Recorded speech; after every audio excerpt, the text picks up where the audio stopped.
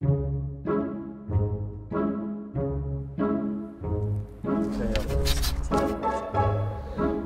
Just whatever, bro. Just... Okay. Do you want sugarless tea? Yeah, please. So my name's Jordan. This is my shack. We live in Durban. My name's Luke. Well, we want to make a documentary, and we kind of been packing, and everything's ready to go. We've having troubles finding a cameraman because everyone we go to seems to think we're a little bit crazy. Basically, for the past 20 years, we've been talking about going to find this dinosaur. It's called Mokele-Mbembe, and it lives in Congo rainforest. And yeah, we just figured 20 years of talk is just too much, so time has finally come to go and find it. At the moment, we don't really have any money. Which is a problem. So from what we hear, it's quite expensive because you can't fly in there, obviously, because that costs a lot of money. So we don't have a car either. So we just figured we're going to hitchhike. Okay, take one. Hi, my name's Jordan. My name's Luke. Donovan, I'm a filmmaker, Environmental science student. I first heard about Mokele-Mbembe when I was about 10 years old. Got a very large body, neck like a diplodocus with a long tail. Most of the expeditions that have gone there haven't come back with anything solid. So yeah, it would just be the ultimate claim to find the thing. We heard of this Don. He was sort of just gung-ho enough to do it.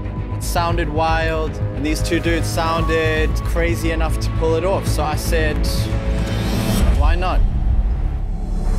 Congo is a country that you can't predict. At times like this, that us of one doing these kind of trips. This looks like an accident. Are those rebels from Rwanda or they're from Congo? From Uganda.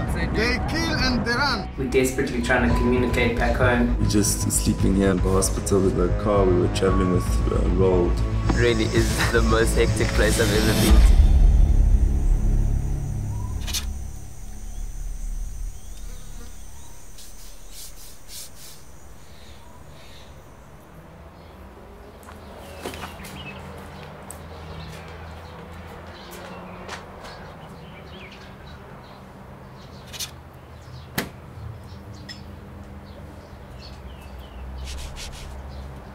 Hey, morning, Donna.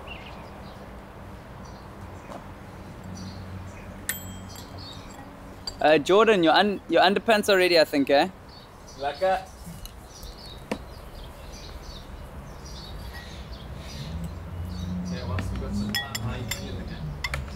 Yes, I'm feeling good. I'm actually really just excited to get going now. I feel like we've been waiting so long for this, so like we're really well prepared, you know. Yeah, I don't know if you know, like mine and Jordan's moms are actually twins, so we kind of grew up together.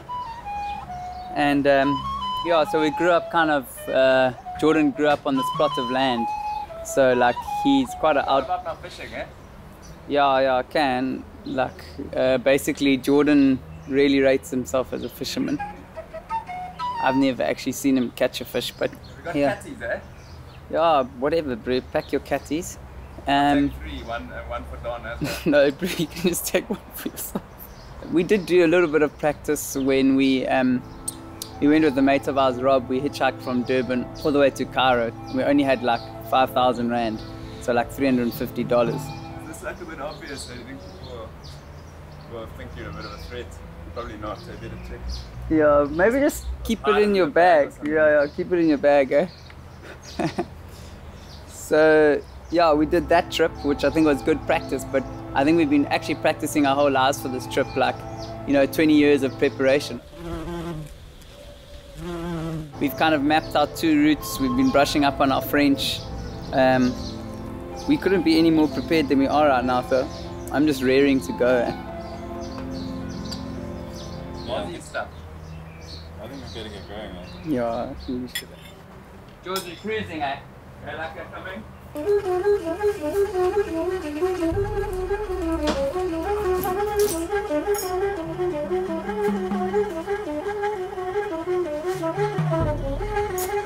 Okay, ready? Leaving home, we have 2 vague routes in our minds.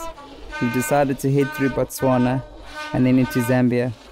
From there we'll have a choice to either enter into the south of DRC or push on further north and enter by crossing on the Tanzanian side of Lake Tanganyika or somewhere further up in another neighboring country. As a start, we head to Pretoria to get our visas for the DRC and then race through the rest of South Africa before reaching Botswana, which marks our first steps into a foreign country. Guys, you really feel the cold here? Yeah, it's freezing.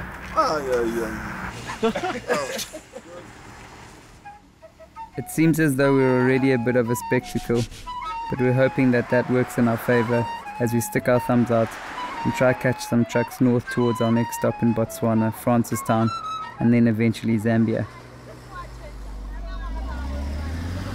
But hitching isn't actually as easy as it looks, and we only travel about 50 kilometers in our first day. If this is a sign of things to come, we're in for a bit of a tough few months.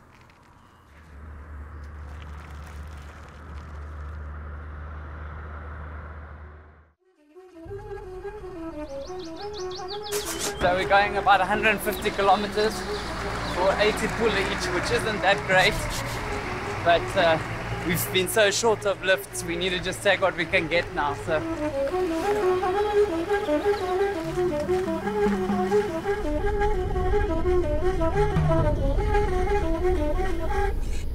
We arrived in Nata. We just we didn't want to pay for the camping site, so we're missioning out into the bushes. Been walking for about half an hour. Rule number 3 of hitchhiking is if no one saw you go into the forest, then technically you shouldn't get robbed.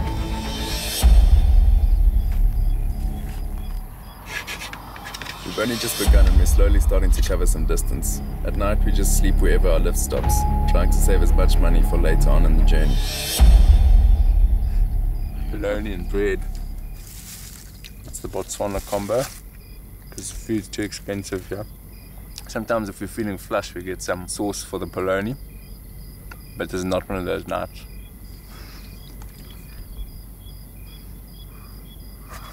Okay, so we've had our first casualty of the trip. No, man, there's no time to talk about this. Just undo it, bro. Luke's got one of his dreads into the tent. Bro, how much of your hair am I losing if I just rip it?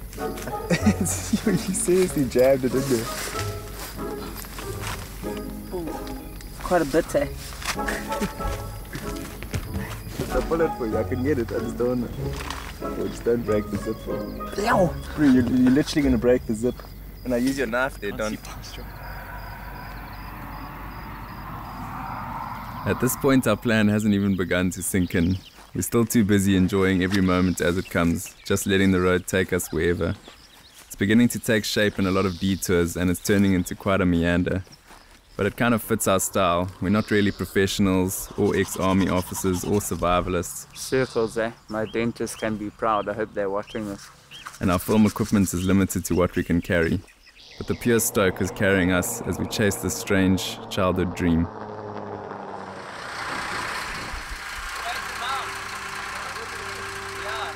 So yesterday we had a terrible day hitching, or more like a terrible 3 days hitching. We just really struggled to get lifts, and we kind of just decided to hit the road a little bit. We walked a little bit and we got offered a lift in the back of this car. It's not exactly going to our desired destination. It's going to a place called Mount. Whoa! Yes, like that was so. Which is a little bit off our natural route. But Botswana is a little bit like all roads lead to Rome, so we'll eventually get to the right place. It's just a little bit cold because it's still early morning. Other than that, we're having a jaw.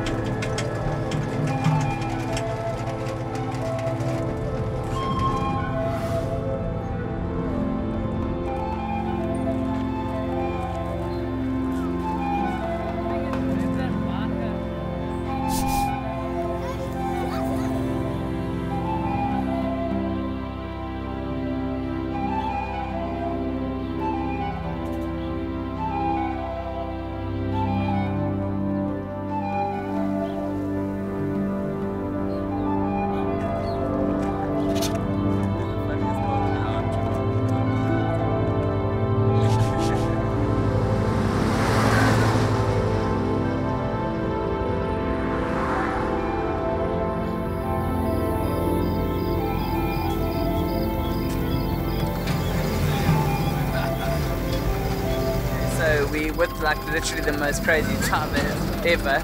I saw 30 kilometers an hour sign and me doing about 130, 140. It's been absolute chaos. But needless to say, we've got to our destination super quickly.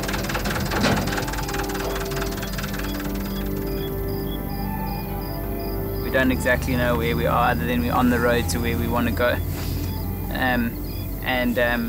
Yeah, we're just in these open backs and there's just this huge vast sky above it, and it's got quite a magical sort of like mystical feel, and you're just so small in comparison to everything. And yeah, it's the end of week 1, and kind of for us it just symbolized like the pursuit of you know, this kind of magical beast or myth or fiction, or maybe true, depends which side of the fence you sit on. And yeah, it's just like sort of a symbol of that adventure that's to come, and this is the first step in that sort of long 3-month quest.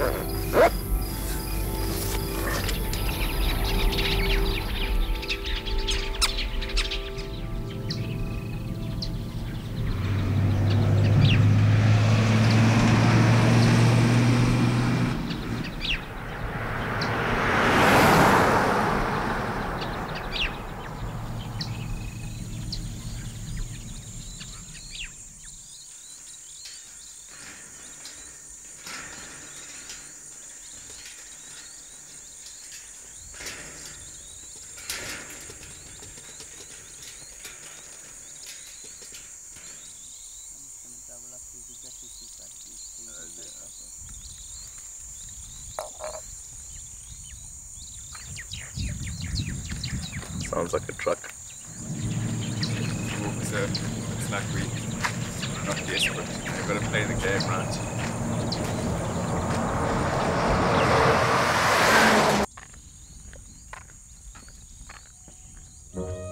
We were walking along the road. We've been walking basically all day, and the road is so empty. Haven't had a single lift. Been a few people stopping, but we've been driving past, but no one stopped for us. We found this little owl. It was a giant eagle owl. Something smells like that. I don't think it's him. A lot of good meat on it. Oh, bro, this is such good meat. Have you seen this? Pretty fresh. Found it the night before, or it could have been killed the night before, from what we assessed. Oh, this is 100%. Nothing wrong with this. And yeah, it's pretty good so far, eh? Looks like there's some nice thigh, eh? Owl meat's a win. I'll start an owl farm when I go home. Hop on the thing and don't you ask for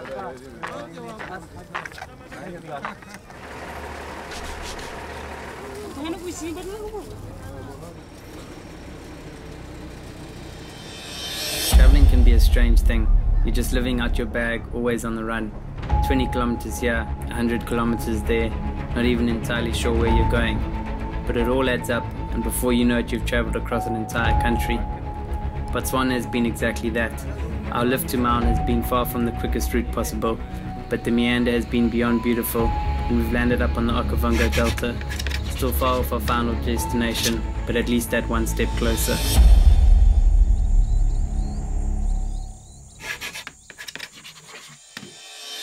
We're already 9 days in, a little off our original route, but we're 2 countries down, and it feels as though our hitching luck has finally turned the corner. That classic tinge. It's just like a bit like feathery, stinky, you know.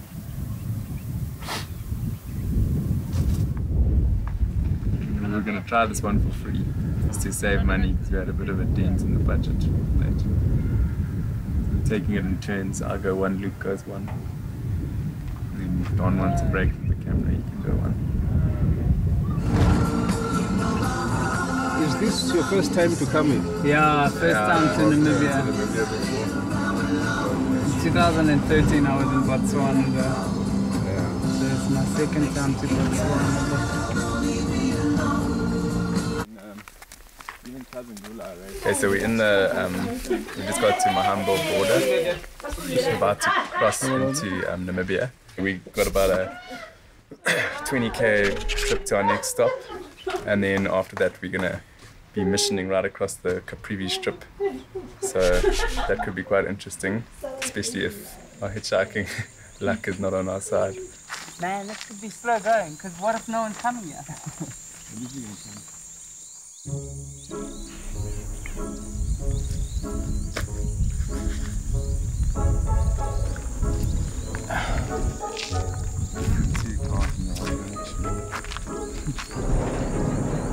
Oh, yeah, that is.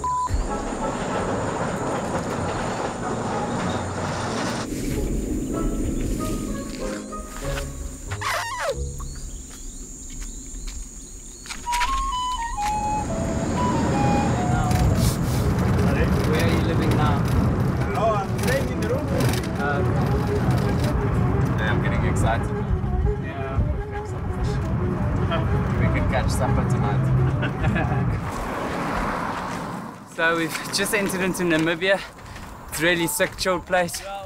I'm out of breath because Jordan's on an absolute mission. There's a really sick river. It's called Mavango or something like that.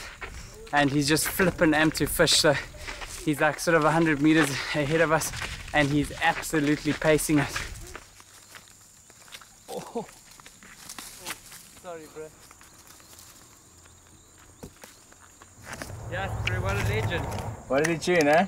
He was just like, he's like, down there. So I'm like, oh, he's like, of course you can. It's a free country.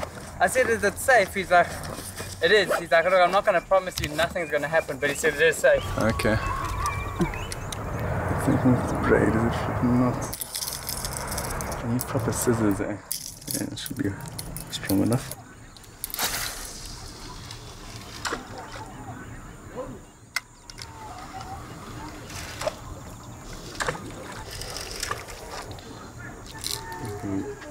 That little spot further down, actually, those rocks are would have been good.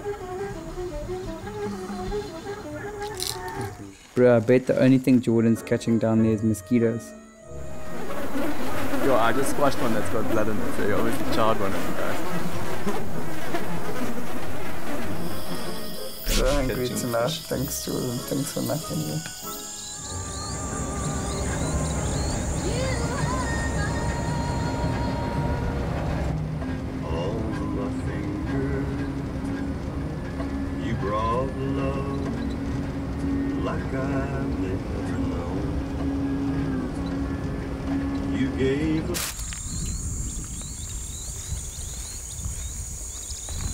We've kind of hit a bit of a dead patch for trucks. Just kind of walking along this road.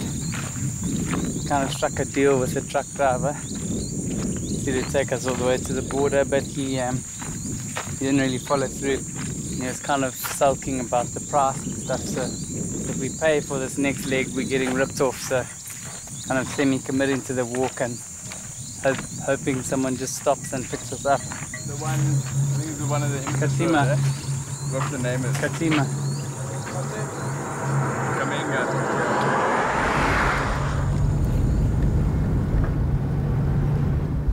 Okay. Yeah, I don't think we're going very far. Probably got a couple of Ks in this one. But at least it might take us to where there's some water. So I think we're all probably a little bit dehydrated. Because we ran out of water at lunch. We've just been gone on like the last sort of half a litre. And it's damn hot. Thank you.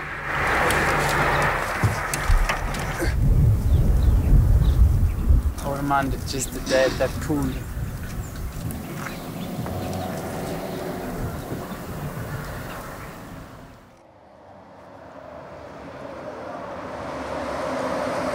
What you having for supper, eh? Potatoes. Oh, okay. Nice. So you also the cook? Oh, yeah, I'm cook. It's useful to have these things, eh? So kind of, when you're on the road, you often get stuck. You know, at this stage you've just been traveling for miles and miles, and the more you see of the terrain, the more you cover, the more beautiful it gets, and the further you go from home, the wilder things get, and the wilder things get, the closer you feel to these sort of what you've heard of the Congo and these stories that you've heard of Mokele-Mbembe, and sort of despite the mammoth distance that's still ahead of you, you kind of get psyched and pumped. You know that you're on the path to get there. As much as it's so distant, you're on your way. Super stoked. I don't know, there's something about crossing the Zambezi, once you get to the other side, it's just like all the sights change. It's just, you can't really compare it to anything like you've had at home, you know. So yeah, we're super stoked.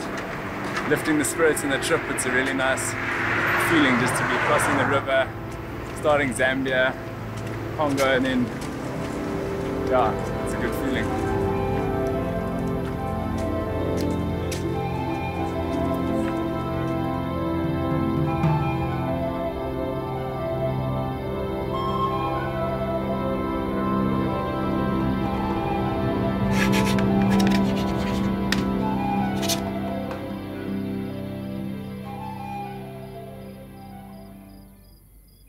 To open back, eh? Oh.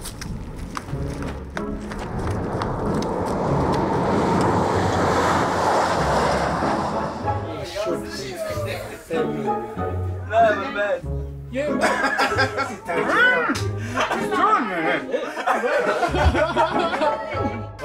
married. She just said that she really liked me and that she wanted to get to know me better. I've got one pack of biscuits to keep us alive. So I've just caught Jordan red-handed, being stoked about his 3-centimeter fish. This ridiculously packed truck has stopped. We're hoping it's going to give us whoa!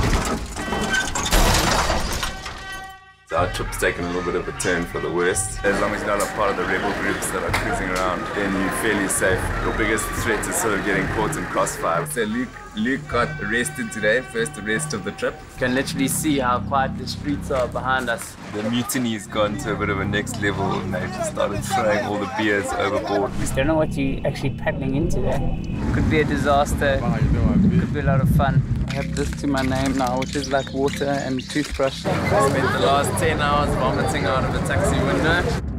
Jordan's really struggling with the heat in the car, and I realize he's running a major fever. It's the closest I've ever felt to dying. It's terrible. The first time I know we're all thinking about turning around. Have you heard of any dinosaurs in the Congo? In a thick jungle, anything is possible. Quite a sort of eerie, surreal feeling to being in a place where Mokele-Mbembe possibly just strolled through. Have you seen it? He said something about 2 young that are still kind of roaming around in this reserve. I mean, if there was a dinosaur living anywhere, this would be it.